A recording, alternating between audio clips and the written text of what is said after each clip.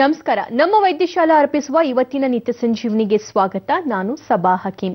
ಇವತ್ತಿನ ನಿತ್ಯ ಸಂಜೀವನಿಯಲ್ಲಿ ಆರ್ಥರೈಟಿಸ್ ಬಗ್ಗೆ ನಾವು ಮಾತನಾಡ್ತಾ ಇದ್ದೀವಿ. ಅಂದ್ರೆ ಸಂಧಿವಾತ. ಈ ಸಮಸ್ಯೆ ಯಾತಕ್ಕೋಸ್ಕರ ಬರುತ್ತೆ, ಇದಕ್ಕೆ ಮೂಲ ಕಾರಣ ಏನು, ಜೊತೆಗೆ ಯಾವ ಏಜ್ ಗ್ರೂಪ್ನವರಲ್ಲಿ ಈ ಸಮಸ್ಯೆ ಕಾಣಿಸಿಕೊಳ್ಳುತ್ತೆ, ಕ್ಯಾಲ್ಸಿಯಂ ಸಮಸ್ಯೆಯಿಂದಲೂ ಕೂಡ ಇದು ಆಗುತ್ತೆ ಅಂತ ಹೇಳ್ತಾರೆ. ಹಾಗಾದ್ರೆ ಇದು ನಿಜಾನಾ? ಇದಕ್ಕೆ ಹೋಮಿಯೋಪತಿಯಲ್ಲಿ ಯಾವ ರೀತಿಯಾಗಿರುವಂತಹ ಟ್ರೀಟ್ಮೆಂಟ್ ಇದೆ ಅಂತ ತಿಳಿಸ್ಕೊಡೋದಕ್ಕೆ ಡಾಕ್ಟರ್ ಪ್ರಶಾಂತ್ ನಮ್ಮೊಂದಿಗೆ ಸ್ಟುಡಿಯೋದಲ್ಲಿ ಜಾಯ್ನ್ ಆಗಿದ್ದಾರೆ. ಅವ್ರನ್ನ ವೆಲ್ಕಮ್ ಮಾಡೋಣ. Doctor, welcome to the show. ನಮಸ್ಕಾರ. ಪ್ರಮುಖವಾಗಿ ತುಂಬಾ ಜನರಿಗೆ ಈ ಸಂಧಿವಾತ ಅಂದ್ರೇನು ಅಂತಾನೆ ಗೊತ್ತಿಲ್ಲ. ಸಾಮಾನ್ಯವಾಗಿ ಪೇನ್ ಅನ್ಕೊಂಡು ಸುಮ್ಮನಿರ್ತಾರೆ. ಈ ಸಂಧಿವಾತ ಅಂದ್ರೇನು, ಲಕ್ಷಣ ಏನು, ಇದ್ರ ಬಗ್ಗೆ ತಿಳಿಸ್ಕೊಡಿ. ಜನರಲ್ ಆಗಿ ಈಗ ನೀವು ಹೇಳ್ತಾ ಇರೋ ಪ್ರಕಾರ ಇವತ್ತಿನ ವಿಷಯ ಅನ್ನೋದು ಬಂದ್ಬಿಟ್ಟು ಆರ್ಥರೈಟಿಸ್ ಅಥವಾ ಕನ್ನಡದಲ್ಲಿ ಇದನ್ನು ನಾವು ಸಂಧಿವಾತ ಅಂತ ಹೇಳ್ತೀವಿ. ಸೊ ಈ ಒಂದು ಕಾಯಿಲೆ ಆಲ್ಮೋಸ್ಟ್ ಒಂದು 10 ವರ್ಷದ ಕೆಳಗಡೆ ನೋಡೋದಾಗಿದ್ರೆ ಸೊ ವಯಸ್ಸಾದರಲ್ಲಿ ಮಾತ್ರ ಬರುವಂಥ ಒಂದು ಕಾಯಿಲೆ ಅಂತ ಹೇಳ್ತಾ ಇದ್ವಿ. ಅಂದರೆ ಒಂದು 55-60 ವಯಸ್ಸಾಗಿದೆ, ವಯಸ್ಸಾಗ್ತಾ ಆ ಒಂದು ಮೂಳೆಗಳ ಸಾಂದ್ರತೆ ಅನ್ನೋದು ಕಳೀತಾ ಇದೆ, ಅದು ಡೆನ್ಸಿಟಿ ಕಳ್ಕೊಳ್ತಾ ಇದೆ, ಆ ಒಂದು ಸ್ಥಿತಿಯಲ್ಲಿ ಈ ಕಾಯಿಲೆ ಹುಟ್ಕೊಳ್ತಾ ಇದೆ ಅನ್ನೋ ಥರ ನಾವು ನೋಡ್ತಾ ಇದ್ವಿ. ಆದರೆ ಈ ಒಂದು ಪ್ರೆಸೆಂಟ್ ಜನ್ರೇಷನಲ್ಲಿ ಯಾವುದೇ ರೀತಿ ಏಜ್ ಬ್ಯಾರಿಯರ್ ಅನ್ನೋದು ನಾವಿಲ್ಲಿ ನೋಡ್ತಾ ಇಲ್ಲ. ಅಂದರೆ 30 ವರ್ಷ 40 ವರ್ಷ ಸೊ ಈ ಒಂದು ವಯಸ್ಸಿನವರೆಗೂ ಕೂಡ ಈ ಒಂದು ಆರ್ಥರೈಟಿಸ್ಗೆ ತುತ್ತಾಗ್ತಾ ಇರೋದು ನೋಡ್ತಾ ಇದ್ದೀವಿ. ಸೊ ಹಾಗಿದ್ರೆ ಈ ಒಂದು ಆರ್ಥರೈಟಿಸ್ನ ನಾವು ಡಿಫೈನ್ ಮಾಡಬೇಕು ಅಂದಲ್ಲಿ ಆರ್ಥೋ ಅಂದರೆ ಜಾಯಿಂಟು, ಐಟೀಸ್ ಅಂದರೆ ಇನ್ಫ್ಲಮೇಷನ್. ಅಂದರೆ ಯಾವಾಗ ಒಂದು ಜಾಯಿಂಟಲ್ಲಿ ಇನ್ಫ್ಲಮೇಷನ್ ಅಥವಾ ಇನ್ಫೆಕ್ಷನ್ ಅದು ಹುಟ್ಕೊಳ್ಳೋಕೆ ಶುರು ಆಗ್ತಾ ಇದೆ, ಆ ಒಂದು ಇನ್ಫ್ಲಮೇಷನ್ ಮೂಲಕ ಆ ಒಂದು ಪರ್ಟಿಕ್ಯುಲರ್ ಜಾಯಿಂಟಲ್ಲಿ ಯಾವಾಗ ನೋವು ಅನ್ನೋದು ಕಾಣಿಸೋಕೆ ಶುರು ಆಗ್ಬಿಡುತ್ತೆ. ಈಗ ನೋವು ಅನ್ನೋದು ಬರ್ತಾ ಇದೆ ಅಂದಾಗ ಒಂದಿನ 2 ದಿನ ನೋವಿಗೆ ನಾವು ಆರ್ಥರೈಟಿಸ್ ಅಂತ ಹೇಳ್ತಾ ಇಲ್ಲ. ಮೋರ್ ದೆನ್ 15 to 20 ಡೇಸ್ ಆದರೂ, 15 ದಿನದಿಂದ 20 ದಿನ ಆದರೂ ಹಾಗೆ ಆ ನೋವು ಅನ್ನೋದು ಕಾಣಿಸ್ಕೊಳ್ತಾ ಇದೆ. ಪ್ಲಸ್ ಆ ಒಂದು ನೋವು ಅನ್ನೋದು ದಿನೇ ದಿನೇ ಜಾಸ್ತಿನೇ ಆಗ್ತಾ ಹೋಗ್ತಾ ಇದೆ. ಸೊ ಆ ಒಂದು ಸ್ಥಿತಿನೇ ನಾವು ಆರ್ಥರೈಟಿಸ್ ಅಂತ ಹೇಳ್ತಾ ಇದ್ದೀವಿ. ಸೊ ಈ ರೀತಿ ಈ ಒಂದು ಆರ್ಥರೈಟಿಸ್ ಸ್ಟಾರ್ಟ್ ಆಗ್ತಾ ಇದೆ ಅಂದಾಗ ಅದರದೇ ಆದ ವಿಧಗಳು ಕೂಡ ಇಲ್ಲಿ ತುಂಬಾನೇ ಇಂಪಾರ್ಟೆಂಟ್ ಆಗ್ತಾ ಬರುತ್ತೆ. ಸೊ ಯಾಕಂದರೆ ಆರ್ಥರೈಟಿಸ್ ಅಲ್ಲಿ ನಾವು ಟೈಪ್ಸ್ಗಳಾಗಿ ಇಲ್ಲಿ ನೋಡೋದಾಗಿದ್ರೆ more than 100 types of arthritis ಇದೆ. ಆದರೆ ಈ ಒಂದು ಪ್ರೆಸೆಂಟ್ ಜನ್ರೇಷನಲ್ಲಿ ಸೊ ತುಂಬಾನೇ ಕಾಮನ್ ಆಗಿ ಸಫರ್ ಆಗುವಂಥ ಒಂದಿಷ್ಟು ಆರ್ಥರೈಟಿಸ್ಗಳಲ್ಲಿ ಒಂದು ಆಸ್ಟಿಯೋ ಆರ್ಥರೈಟಿಸ್ ಅಂತ ಹೇಳ್ತೀವಿ, ಎರಡನೇದಾಗಿ ಬಂದ್ಬಿಟ್ಟು ರುಮೆಟೆಡ್ ಆರ್ಥರೈಟಿಸ್ ಅಂತ ಹೇಳ್ತೀವಿ, ಮೂರನೇದಾಗಿ ಬಂದ್ಬಿಟ್ಟು ಗೌಟಿ ಆರ್ಥರೈಟಿಸ್ ಅಂತ ಕರಿತೀವಿ, ನಾಲ್ಕನೇದಾಗಿ ಬಂದ್ಬಿಟ್ಟು ಸೋರಿಯಾಟಿಕ್ ಆರ್ಥರೈಟಿಸ್ ಅಂತ ಹೇಳ್ತೀವಿ, ಐದನೇದಾಗಿ ಬಂದ್ಬಿಟ್ಟು ಈ ಒಂದು ಚಿಕನ್ ಗುನ್ನೆ ಅಥವಾ ವೈರಲ್ ಆರ್ಥರೈಟಿಸ್ ಅನ್ನೋದು ತುಂಬಾನೇ ಕಾಮನ್ ಆಗಿ ಸಫರ್ ಆಗುವಂಥದ್ದು ಅಂತ ಕೂಡ ತಿಳಿಸ್ತಾ ಬರ್ಬೋದು. ಓಕೆ, ಸಾಮಾನ್ಯವಾಗಿ ಆರ್ಥರೈಟಿಸ್ ಅಂತ ನೋಡಕ್ ಹೋದಾಗ ಪ್ರಮುಖವಾಗಿ ಯಾವ ವಿಧಗಳು ಕಂಡು ಬರುತ್ತೆ ಇದರಲ್ಲಿ? ಜನರಲಿ ಈಗ ಪ್ರಮುಖವಾಗಿ ಅದರಲ್ಲಿ ನಾನು ಹೇಳ್ತಾ ಇದ್ದೆ, ಈ ಒಂದು 5 ವಿಧದಲ್ಲಿ ತುಂಬಾನೇ ಕಾಮನ್ ಆಗಿ ಸಫರ್ ಆಗುವಂಥ ಒಂದು ಆರ್ಥರೈಟಿಸ್ ನೋಡೋದಾಗಿದ್ರೆ ಆಸ್ಟಿಯೋ ಆರ್ಥರೈಟಿಸ್ ಅಂತ ಕರಿತೀವಿ. ಸೊ ಆಸ್ಟಿಯೋ ಆರ್ಥರೈಟಿಸ್ನ ನಾವು ಡಿಜೆನರೇಟಿವ್ ಡಿಸೀಸ್ ಅಂತ ಕೂಡ ಹೇಳ್ತಾ ಇರ್ತೀವಿ. ಅಂದರೆ ಯಾವ ರೀತಿ ಈ ಒಂದು ಮೂಳೆಗಳು ಸವೆತಕ್ಕೆ ಒಳಗಾಗ್ತಾ ಇದೆ, ಅದರ ಸಾಂದ್ರತೆ ಅನ್ನೋದು ಕಳ್ಕೊಳ್ತಾ ಇದೆ, ಆ ಒಂದು ಸ್ಥಿತಿಯಲ್ಲಿ ಹುಟ್ಟತಕ್ಕಂಥ ಒಂದು ಕಾಯಿಲೆನೇ ಈ ಆಸ್ಟಿಯೋ ಆರ್ಥರೈಟಿಸ್ ಅಂತ ತಿಳಿಸ್ಬೋದು. ಸೊ ಜನರಲಿ ಈ ಒಂದು ಆಸ್ಟಿಯೋ ಆರ್ಥರೈಟಿಸ್ ಬರ್ತಕ್ಕಂಥ ಒಂದು ಏಜ್ ಪೀರಿಯಡ್ ನಾವಿಲ್ಲಿ ನೋಡೋದಾಗಿದ್ರೆ ಆಲ್ಮೋಸ್ಟ್ 40-45 ವಯಸ್ಸಾದ್ಮೇಲೆ ಕಾಣಿಸುವಂಥ ಒಂದು ಸಮಸ್ಯೆ ಈ ಆಸ್ಟಿಯೋ ಆರ್ಥರೈಟಿಸ್ ಅಂತ ತಿಳಿಸ್ಬೋದು. ಅದ್ರ ಜೊತೆಗೆ ಜನರಲ್ ಆಗಿ ಇಫೆಕ್ಟ್ ಆಗುವಂಥ ಜಾಯಿಂಟ್ಸ್ಗಳು ಇಲ್ಲಿ ಆಸ್ಟಿಯೋ ಆರ್ಥರೈಟಿಸ್ ಅಲ್ಲಿ ನೋಡೋದಾಗಿದ್ರೆ ಲಾರ್ಜರ್ ಜಾಯಿಂಟ್ಸ್ ಅಂತ ಏನು ಹೇಳ್ತೀವಿ, ಅಂದರೆ ದೊಡ್ಡ ಮೂಳೆಗಳು ಎಲ್ಲಿ ಕೂಡ್ಕೊಂಡಿದೆ, ಈಗ ನೀ ಜಾಯಿಂಟ್ ಆಗಿರ್ಬೋದು ಅಥವಾ ಹಿಪ್ ಜಾಯಿಂಟ್ ಆಗಿರ್ಬೋದು, ಶೋಲ್ಡರ್ ಜಾಯಿಂಟ್ ಆಗಿರ್ಬೋದು, 2 ದೊಡ್ಡ ಮೂಳೆಗಳು ಎಲ್ಲಿ ಕೂಡ್ಕೊಂಡಿದೆ ಆ ಒಂದು ಜಾಗದಲ್ಲಿ ನೋವು ಅನ್ನೋದು ಅನುಭವಿಸೋದಕ್ಕೆ ಶುರು ಮಾಡ್ತಾ ಬರ್ತೀವಿ. ಸೊ ಆ ಒಂದು ಸ್ಥಿತಿ ಈ ಒಂದು ಆಸ್ಟಿಯೋ ಆರ್ಥರೈಟಿಸ್ ಅಲ್ಲಿ ನೋಡ್ತಾ ಬರ್ಬೋದು.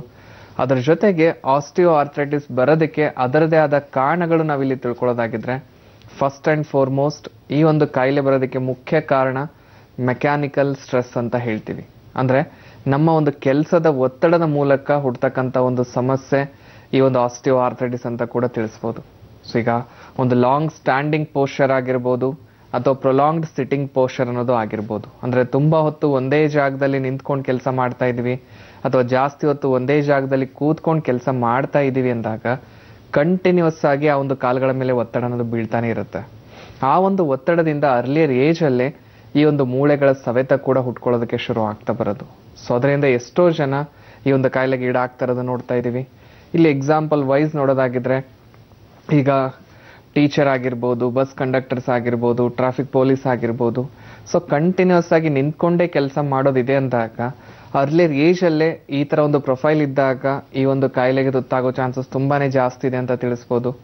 ಅದ್ರ ಜೊತೆಗೆ ಎರಡನೇ ಕಾರಣ ನಾವಿಲ್ಲಿ ನೋಡೋದಾಗಿದ್ರೆ ಈ ಒಂದು ಕ್ಯಾಲ್ಸಿಯಂ ಅಥವಾ ವಿಟಮಿನ್ D3 ಯಲ್ಲಿ ಡೆಫಿಷಿಯನ್ಸಿ ಅನ್ನೋದು ಕಾಣಿಸ್ಕೊಂಡಾಗ, ಅಂದ್ರೆ ನಮ್ಮ ದೇಹದಲ್ಲಿರೋ ಮೂಳೆಗಳಿಗೆ ಎಷ್ಟರ ಮಟ್ಟಿಗೆ ಈ ಒಂದು ಕ್ಯಾಲ್ಸಿಯಂ ಆಗಿರ್ಬೋದು, ವಿಟಮಿನ್ D3 ಆಗಿರ್ಬೋದು, ಅದರ ಅಗತ್ಯ ಏನಿದೆ ಅದು ಫುಲ್ಫಿಲ್ ಆಗ್ತಾ ಇಲ್ಲ ನೀಡ್ ಅನ್ನೋದು ಅಂದಾಗ ಆಟೋಮೆಟಿಕ್ ಆಗಿ ಆ ಒಂದು ಮೂಳೆಗಳು ಅರ್ಲಿಯರ್ ಏಜ್ ಅಲ್ಲಿ ಅದರ ಡೆನ್ಸಿಟಿ ಕೂಡ ಕಳ್ಕೊಳ್ಳೋದಕ್ಕೆ ಶುರು ಆಗ್ತಾ ಇದೆ. ಸೊ ಅದಕ್ಕೂ ಕೂಡ ಈ ಒಂದು ಪ್ರೆಸೆಂಟ್ ಲೈಫ್ ಅನ್ನೋದು ತುಂಬಾನೇ ಕಾರಣ ಆಗ್ತಾ ಇದೆ. ಯಾಕಂದ್ರೆ ಮನೆ ಫುಡ್ಗಿಂತಲೂ ನಾವು ಹೊರಗಡೆ ಫುಡ್ನೇ ಜಾಸ್ತಿ ಪ್ರಿಫರ್ ಮಾಡ್ತಾ ಇದೀವಿ ಅಂದಾಗ ಬಾಡಿಗೆ ಏನ್ ಅಗತ್ಯ ಇದೆ ಅದನ್ನ ಬಿಟ್ಬಿಟ್ಟು ಯಾವ್ದು ಬೇಡ ಅನ್ನೋದಿದೆ ಅದನ್ನೇ ನಾವು ಜಾಸ್ತಿ ತಗೋತಾ ಇದೀವಿ ಅಂದಾಗ ಸೊ ದೇಹದಲ್ಲಿ ಈ ಒಂದು ಡೆಫಿಷಿಯನ್ಸಿ ಅನ್ನೋದು ತುಂಬಾನೇ ಕಾಮನ್ ಆಗಿ ಕಾಣಿಸ್ಕೊಳ್ತಾ ಇದೆ. ಆ ಡೆಫಿಷಿಯನ್ಸಿ ಅನ್ನೋದು ಕಾಣಿಸ್ಕೊಂಡಾಗ ಅದಕ್ಕೂ ಕೂಡ ಎಷ್ಟೋ ಜನ ಏನ್ ಮಾಡ್ತಿದ್ದಾರೆ, ಹೊರಗಡೆಯಿಂದ ಸಪ್ಲಿಮೆಂಟ್ಸ್ ತಗೊಳ್ತಕ್ಕಂಥದ್ದು. ಅಂದ್ರೆ ಕ್ಯಾಲ್ಸಿಯಂ ಕಮ್ಮಿ ಆಯ್ತಾ ಕ್ಯಾಲ್ಸಿಯಂ ಮಾತ್ರೆ ತಗೊಂಡೆ, ಅಥವಾ ವಿಟಮಿನ್ D ಕಮ್ಮಿ ಆಯ್ತಾ ಅದ್ರ ಟ್ಯಾಬ್ಲೆಟ್ಗಳನ್ನ ತಗೊಂಡೆ. ಸೊ ಆರ್ಟಿಫಿಷಿಯಲ್ ಸಪ್ಲಿಮೆಂಟ್ ಎಷ್ಟೇ ತಗೊಂಡ್ರು ಆ ಪ್ರೆಸೆಂಟ್ ಟೈಮಿಗೆ ಆ ಲೆವೆಲ್ಸ್ನ ಮೇಂಟೈನ್ ಮಾಡೋದಕ್ಕೆ ಹೆಲ್ಪ್ ಆಗ್ತಾ ಇರುತ್ತೆ ಹೊರತಾಗಿ ನ್ಯಾಚುರಲಿ ದೇಹದಿಂದ ಏನು ಲೆವೆಲ್ಸ್ ನಾರ್ಮಲ್ ಆಗಿ ಮೇಂಟೈನ್ ಆಗಬೇಕು, ಆ ಒಂದು ಮೆಟಬಾಲಿಸಮ್ ನಾರ್ಮಲ್ ಆಗಿ ಇಟ್ಕೊಳ್ಬೇಕು, ಅದು ಆಗದೆ ಇದ್ದಾಗ ಈ ಥರ ಸಮಸ್ಯೆ ಅನ್ನೋದು ಹುಟ್ಕೊಳ್ಳೋದಕ್ಕೆ ಶುರು ಆಗೋದು. ಸೊ ಹಾಗಾಗಿ ಫಸ್ಟ್ ನ್ಯಾಚುರಲ್ ವೇಯಿಂದ ಅದನ್ನು ಸರಿಪಡಿಸ್ಕೊಳ್ಳೋದು ತುಂಬಾನೇ ಮುಖ್ಯ ಇದೆ. ಅದು ಬಿಟ್ಟರೆ ಮೂರನೇದಾಗಿ ಬಂದ್ಬಿಟ್ಟು ಓವರ್ ವೇಟ್ ಅಥವಾ ಒಬ್ಯಾಸಿಟಿ ಅಂತ ಹೇಳ್ತೀವಿ. ಅಂದ್ರೆ ದೇಹದ ತೂಕ ಯಾವಾಗ ಜಾಸ್ತಿ ಆಗ್ತಾ ಹೋಗ್ತಾ ಇದೆ. ಈಗ ನಮ್ಮ ಹೈಟ್ಗೆ ಇಷ್ಟು ವೇಟ್ ಅನ್ನೋದು ಕಾಮನ್ ಆಗಿ ನಾವು ಕ್ಯಾಲ್ಕುಲೇಟ್ ಮಾಡ್ತಾ ಇರ್ತೀವಿ. ಯಾವಾಗ ಆ ಒಂದು ವೇಟು ಸೊ ತುಂಬಾನೇ ಜಾಸ್ತಿ ಆಗ್ತಾ ಇದೆ, ಸೊ ದೇಹದ ತೂಕ ಬೆಳೀತಾ ಹೋದಷ್ಟು ಆ ತೂಕದ ಒತ್ತಡ ಬೀಳ್ತಾ ಇರೋದೇ ಒಂದು ಕಾಲ್ಗಳ ಮೇಲೆ.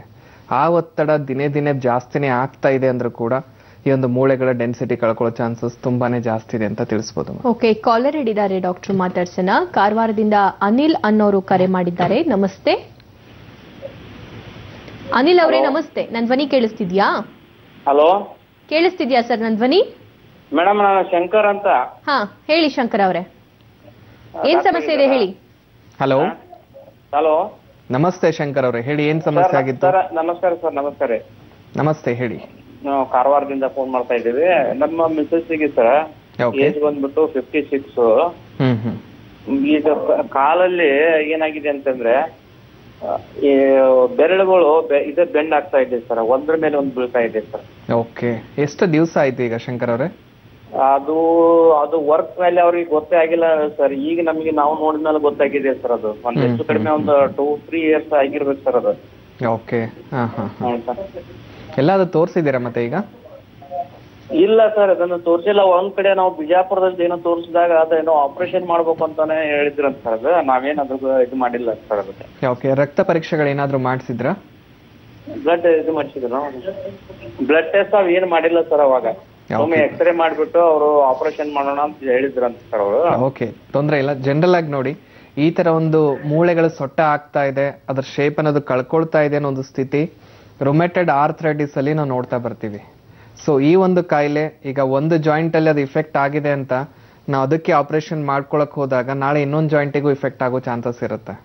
ಈಗ ಇದೇ ರೀತಿ ಒಂದರಿಂದ ಇನ್ನೊಂದು ಮೂಳೆಗಳಿಗೆ ಇಫೆಕ್ಟ್ ಆಗ್ತಾನೆ ಹೋಗ್ತಾ ಇದ್ರೆ ಈಗ ದೇಹದಲ್ಲಿ 206 ಮೂಳೆಗಳಿದೆ ಅಂದಾಗ ಯಾವೊಂದು ಜಾಯಿಂಟ್ಗೆ ನಾವು ಈಗ ಸರ್ಜರಿ ಮೊರೆ ಹೋಗ್ತೀವಿ ಅನ್ನೋದು ತುಂಬಾನೇ ಮುಖ್ಯ ಆಗುತ್ತೆ. ಹಾಗಾಗಿ ನೆಗ್ಲೆಕ್ಟ್ ಮಾಡ್ಕೊಳಕ್ ಹೋಗ್ಬೇಡಿ. ಈ ತರ ಕಾಯಿಲೆಗಳಿದ್ದಾಗ ಆರ್ಟಿಫಿಷಿಯಲ್ ಸರ್ಜರಿಗಿಂತಲೂ ಈಗ ನ್ಯಾಚುರಲ್ ವೇಯಿಂದ ಮೆಡಿಸಿನ್ಸ್ ಮೂಲಕ ಒಳಗಡೆ ಏನ್ ಕಾರಣ ಇದೆ ಅದನ್ನ ಸರಿಪಡಿಸೋದು ತುಂಬಾನೇ ಮುಖ್ಯ ಇರುತ್ತೆ.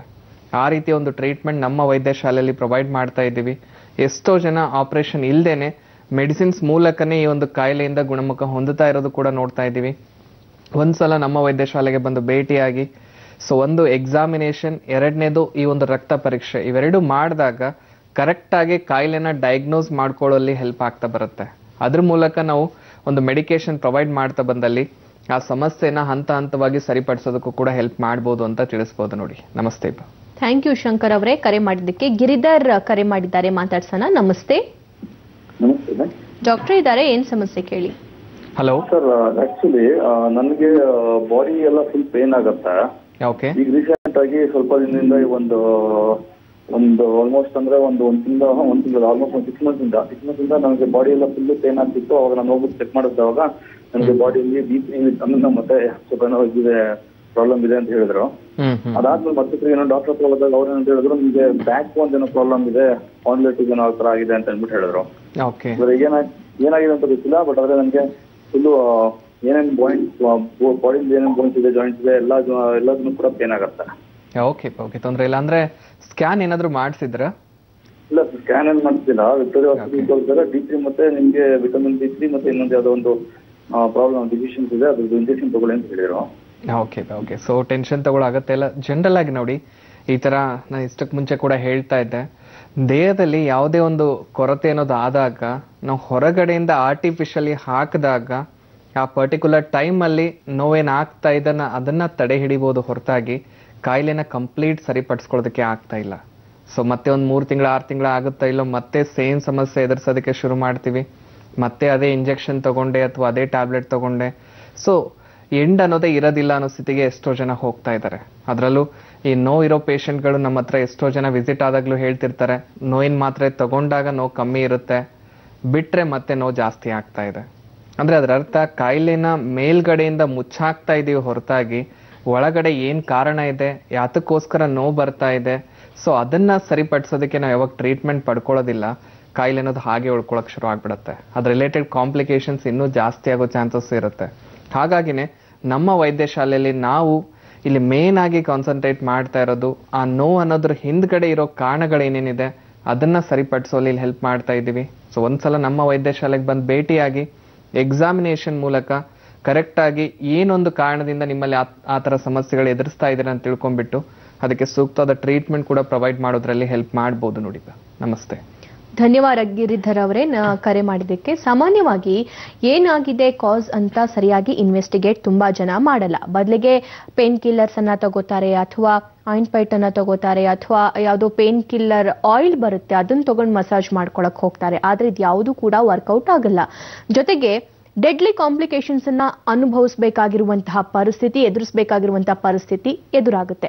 ಹಾಗಾದ್ರೆ ಅದನ್ನ ತಪ್ಪಿಸ್ಕೊಳ್ಳೋಕೋಸ್ಕರ ಏನೆಲ್ಲ ಮಾಡಬಹುದು ಅನ್ನುವಂತಹ ಮಾಹಿತಿ ಕೊಡ್ತಾರೆ ಡಾಕ್ಟರ್ ವಿರಾಮದ ಬಳಿಕ. Welcome back. ಉಡುಪಿಯಿಂದ ಗಂಗಾಧರ್ ಅನ್ನೋರು ಕರೆ ಮಾಡಿದ್ದಾರೆ, ಅವ್ರನ್ನ ಮಾತಾಡ್ಸೋಣ. ನಮಸ್ತೆ ಗಂಗಾಧರ್ ಅವರೇ. ನಮಸ್ತೆ ಮೇಡಮ್. ನಮಸ್ತೆ. ಡಾಕ್ಟರ್ ಇದ್ದಾರೆ, ಏನ್ ಸಮಸ್ಯೆ ಹೇಳಿ. ಹಲೋ.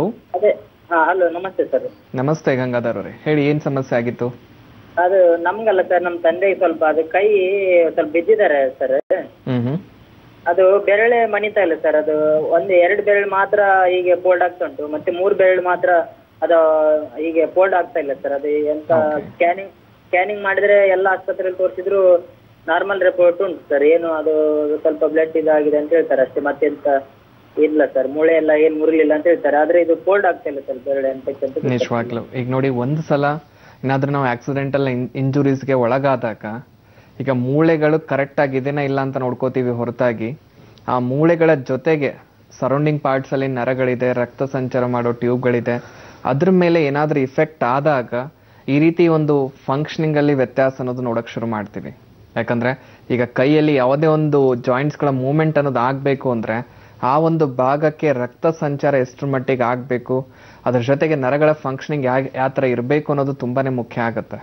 ಯಾವಾಗ ಆ ಒಂದು ನರಗಳ ಫಂಕ್ಷನಿಂಗ್ ಅಲ್ಲೇ ವ್ಯತ್ಯಾಸ ಇದೆ, ಕರೆಕ್ಟ್ ಆಗಿ ಫಂಕ್ಷನಿಂಗ್ ಆಗ್ತಾ ಇಲ್ಲ, ಅಥವಾ ಎಷ್ಟರ ಮಟ್ಟಿಗೆ ರಕ್ತ ಸಂಚಾರ ಆಗ್ಬೇಕು ಅದೇ ಆಗ್ತಾ ಇಲ್ಲ ಅಂದಾಗ ಆ ಒಂದು ಜಾಯಿಂಟ್ಗಳ ಫಂಕ್ಷನ್ ಕೂಡ ದಿನೇ ದಿನೇ ಕಮ್ಮಿ ಆಗ್ತಾ ಹೋಗುತ್ತೆ.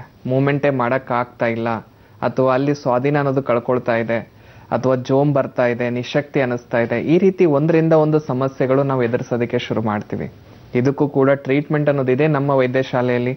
ಸೊ ಯಾವುದೇ ರೀತಿ ಟೆನ್ಷನ್ ತಗೊಳ್ಳೋ ಅಗತ್ಯ ಇಲ್ಲ. ಸ್ಕ್ಯಾನ್ ಮಾಡಿಸಿದ್ದೀನಿ ಅಂತ ಹೇಳ್ತಾ ಇದ್ದೀರಾ, ಆ ಸ್ಕ್ಯಾನ್ ರಿಪೋರ್ಟ್ಸ್ ಜೊತೆಗೆ ಒಂದ್ಸಲ ನಮ್ಮ ವೈದ್ಯಶಾಲೆಗೆ ಬಂದು ಭೇಟಿಯಾಗಿ ಎಕ್ಸಾಮಿನೇಷನ್ ಮತ್ತೆ ಆ ಸ್ಕ್ಯಾನ್ ರಿಪೋರ್ಟ್ಸ್ಗಳ ಮೂಲಕ ಎಕ್ಸಾಕ್ಟ್ ಆಗಿ ಏನ್ ಕಾರಣ ಇದೆ, ಎಷ್ಟರ ಮಟ್ಟಿಗೆ ಈಗ ಆ ಕಾಯಿಲೆ ಅನ್ನೋದು ಒಳಗಡೆ ಬೆಳ್ಕೊಂಡಿದೆ, ಯಾವ ರೀತಿ ಟ್ರೀಟ್ಮೆಂಟ್ ಅಗತ್ಯ ಇದೆ, ಈ ಎಲ್ಲ ಒಂದು ಕ್ಲಿಯರ್ ಆಗಿ ಮಾಹಿತಿ ಅನ್ನೋದು ಕೊಡೋದ್ರ ಜೊತೆಗೆ ಈ ಒಂದು ಕಾಯಿಲೆಯಿಂದ ಸಂಪೂರ್ಣವಾಗಿ ಹೊರಬರಕ್ಕೂ ಕೂಡ ಹೆಲ್ಪ್ ಮಾಡ್ಬೋದು ನೋಡಿ.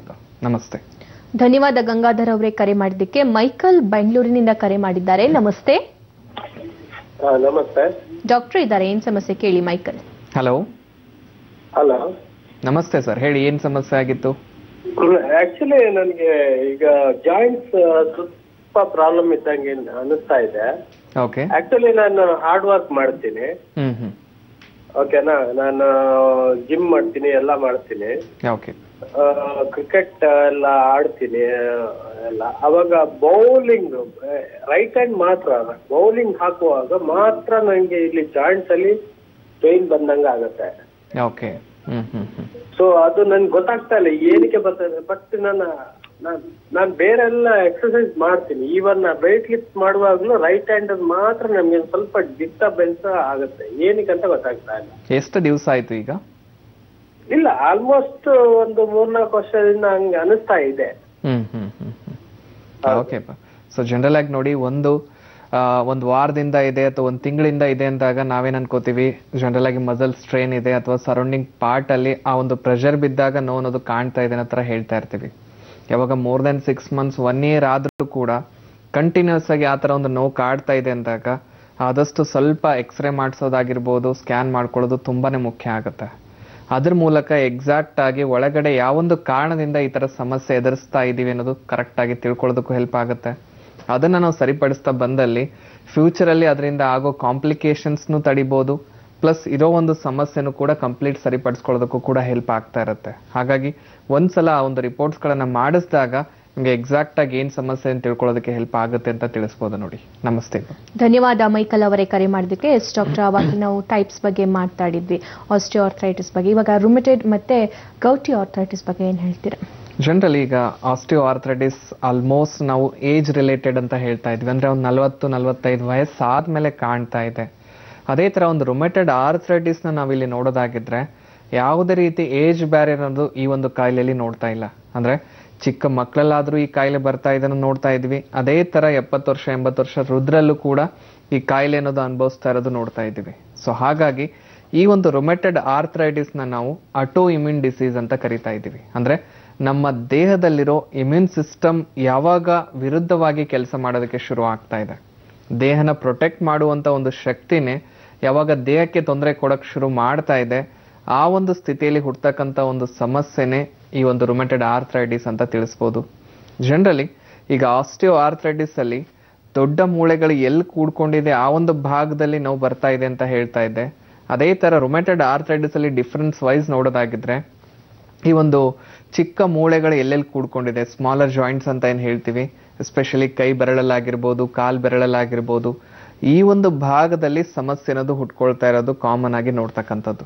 ಅದರಲ್ಲೂ ಸ್ಟಾರ್ಟಿಂಗ್ ಅಲ್ಲಿ ಒಬ್ರು ಕಾಲ್ ಮಾಡಿದಾಗ್ಲೂ ಹೇಳ್ತಾ ಇದ್ರು, ಕಾಲ್ ಬೆರಳುಗಳು ಸೊ ಅದರ ಶೇಪ್ ಅನ್ನೋದು ಕಳ್ಕೊಳ್ತಾ ಇದೆ, ಒಂದ್ರ ಮೇಲೆ ಒಂದು ಬೆರಳುಗಳು ಕೂಡ್ತಾ ಇದೆ, ಅಲ್ಲಿ ನೋವು ಅನ್ನೋದು ಹುಟ್ಕೊಳ್ತಾ ಇದೆ. ಸೊ ಈ ತರ ಒಂದು ಸಮಸ್ಯೆ ಕಾಣಿಸಿದಾಗ ಆದಷ್ಟು ರಕ್ತ ಪರೀಕ್ಷೆ ಮಾಡ್ಕೊಳ್ಳೋದು ತುಂಬಾನೇ ಮುಖ್ಯ ಆಗುತ್ತೆ. ಯಾಕಂದ್ರೆ ಆ ತರ ಒಂದು ಕಾಯಿಲೆ ನಾವು ನೆಗ್ಲೆಕ್ಟ್ ಮಾಡ್ತಾ ಬಂದಷ್ಟು ದೇಹದಲ್ಲಿರೋ ಪ್ರತಿಯೊಂದು ಜಾಯಿಂಟ್ಸ್ಗೂ ಇಫೆಕ್ಟ್ ಮಾಡ್ತಾ ಇರೋದು ಕೂಡ ನೋಡ್ತಾ ಇದೀವಿ. ಸೊ ಜಾಯಿಂಟ್ಸ್ಗಳು ಯಾವ ರೀತಿ ಇಫೆಕ್ಟ್ ಆಗ್ತಾ ಹೋಗುತ್ತೆ, ಸೊ ಕಾಮನ್ ಆಗಿ ಒಂದು ಜಾಯಿಂಟ್ ಅಲ್ಲಿ ಆ ತರ ಒಂದು ತೊಂದರೆ ಕಾಣಿಸ್ಕೊಂಡಿದೆ ಅಂದಾಗ ನೋವು ಅನ್ನೋದು ಹುಟ್ಕೊಳ್ತಾ ಇರುತ್ತೆ. ಆ ಒಂದು ಜಾಯಿಂಟ್ ಅಲ್ಲಿ ಮೂವ್ಮೆಂಟ್ ಅನ್ನೋದು ಮಾಡಕ್ ಆಗ್ತಾ ಇರೋದಿಲ್ಲ, ಸ್ಲೋ ಆಗಿ ಜಾಯಿಂಟ್ ಅಲ್ಲಿ ಊತ ಕಾಣಿಸ್ಕೊಳಕ್ ಶುರು ಆಗೋದು. ಸೊ ಇನ್ನೂ ಹಾಗೆ ನಾವು ನಿರ್ಲಕ್ಷ್ಯ ಮಾಡ್ತಾ ಬಂದಲ್ಲಿ ಆ ಒಂದು ಜಾಯಿಂಟ್ ನ ಈ ಒಂದು ಯೂನಿಫಾರ್ಮಿಟಿ ಅಥವಾ ಶೇಪ್ ಅನ್ನೋದು ಕೂಡ ಕಳ್ಕೊಳ್ಳೋದಕ್ಕೆ ಶುರು ಆಗ್ತಾ ಬರೋದು.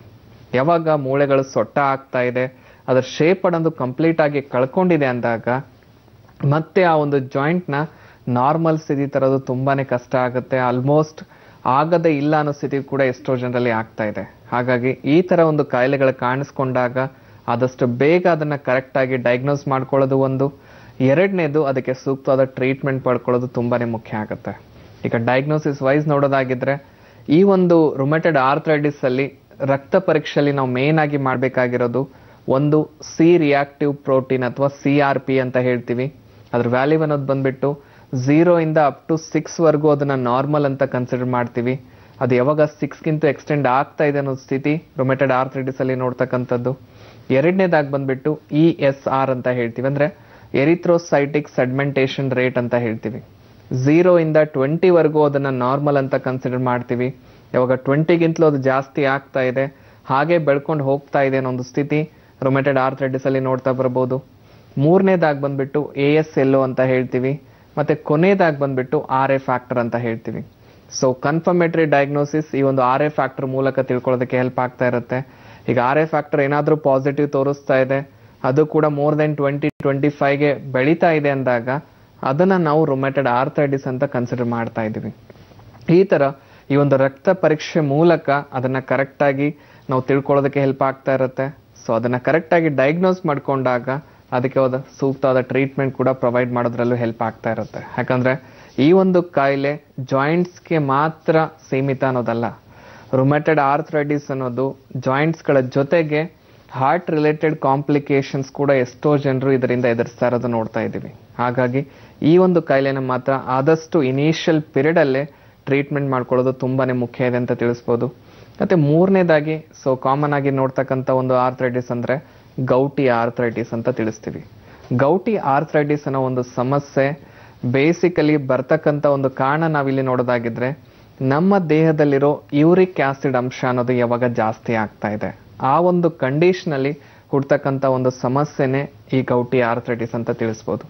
ಜನರಲಿ 0 ಅಪ್ ಟು 6.5 ಈ ಒಂದು ಯೂರಿಕ್ ಆಸಿಡ್ ಲೆವೆಲ್ ನಾರ್ಮಲ್ ಅಂತ ಕನ್ಸಿಡರ್ ಮಾಡ್ತಾ ಇರ್ತೀವಿ. ಯಾವಾಗ ಅದು 6.5ಗಿಂತಲೂ ಜಾಸ್ತಿ ಆಗ್ತಾ ಇದೆ ಪ್ಲಸ್ ಹಾಗೆ ಬೆಳ್ಕೊಂಡು ಹೋಗ್ತಾ ಇರೋ ಒಂದು ಸ್ಥಿತಿ ಈ ಗೌಟಿ ಆರ್ಥ್ರೈಟಿಸ್ ಅಲ್ಲಿ ನೋಡ್ತಾ ಬರ್ಬೋದು. ಯೂರಿಕ್ ಆಸಿಡ್ ಜಾಸ್ತಿ ಆಗೋದಕ್ಕೆ ಮೇನ್ ಕಾರಣನೇ ನಮ್ಮ ಒಂದು ಬ್ಯಾಡ್ ಹ್ಯಾಬಿಟ್ಸ್ ಅಂತ ಹೇಳ್ಬೋದು. ಅಂದರೆ ಆಲ್ಕೋಹಾಲ್ ಕನ್ಸಂಪ್ಷನ್ ಆಗಿರ್ಬೋದು, ಸಿಗರೆಟ್ ಸ್ಮೋಕಿಂಗ್ ಆಗಿರ್ಬೋದು, ಫುಡ್ ಹ್ಯಾಬಿಟ್ಸ್ ಆಗಿರ್ಬೋದು, ಇವೆಲ್ಲ ಕಾರಣ ಆಗ್ತಾ ಇದೆ. ಲೈಫ್ ಸ್ಟೈಲ್ನ ನಾವು ಕಂಟ್ರೋಲ್ ಇಟ್ಕೊಂಡಾಗ ಈ ಥರ ಕಾಯಿಲೆಗಳನ್ನು ಅವಾಯ್ಡ್ ಮಾಡೋದಕ್ಕೆ ಹೆಲ್ಪ್ ಆಗುತ್ತೆ. ಆದಷ್ಟು ಫುಡ್ನ ಟೈಮ್ಗೆ ತಗೊಳ್ಳೋದು, ಎಕ್ಸಸೈಸ್ ಟೈಮ್ ಟು ಟೈಮ್ ಮಾಡೋದು, ಕಾಯಿಲೆಗಳು ಬಂದಾಗ ಅರ್ಲಿ ಏಜಲ್ಲೇ ತೋರಿಸ್ಕೊಳ್ಳೋದು ತುಂಬಾನೇ ಮುಖ್ಯ ಇದೆ ಅಂತ ತಿಳಿಸ್ಬೋದಮ್ಮ. ಓಕೆ, ಇನ್ನು ಆರ್ಥ್ರೈಟಿಸ್ ಎಷ್ಟೊಂದು ಡೇಂಜರಸ್ ಅನ್ನೋದರ ಮಾಹಿತಿನ ಕೊಟ್ಟರು ಡಾಕ್ಟರ್. ಇವಾಗ ಡಾಕ್ಟರ್ ಪ್ರಶಾಂತ್ ಅವರನ್ನ ನೇರವಾಗಿ ಮೀಟ್ ಮಾಡೋದಕ್ಕೆ ಅಡ್ರೆಸ್ ಕಾರ್ಡ್ ಬರ್ತಾ ಇದೆ, ನೋಟ್ ಮಾಡ್ಕೊಳ್ಳಿ. ಡಾಕ್ಟರ್ ಪ್ರಶಾಂತ್ ಹೋಮಿಯೋಪತಿ ವೈದ್ಯರು, ನಮ್ಮ ವೈದ್ಯಶಾಲಾ ಬೆಂಗಳೂರಿನ ಮಲ್ಲೇಶ್ವರಂ ಜಯನಗರದಲ್ಲಿ ಶಾಖೆ ಇದೆ. ಇನ್ನು ಹುಬ್ಬಳ್ಳಿ, ಮೈಸೂರು, ಹಾಸನ, ದಾವಣಗೆರೆ, ಕಲಬುರಗಿ, ಶಿವಮೊಗ್ಗ, ಹೊಸಪೇಟೆಯಲ್ಲಿ ಕೂಡ ಶಾಖೆ ಇದೆ. ದೂರವಾಣಿ ನಂಬರ್ ಈ ರೀತಿಯಾಗಿದೆ: 0800-4666-4777. ಮತ್ತೊಂದು ನಂಬರ್ 1800-572-2222.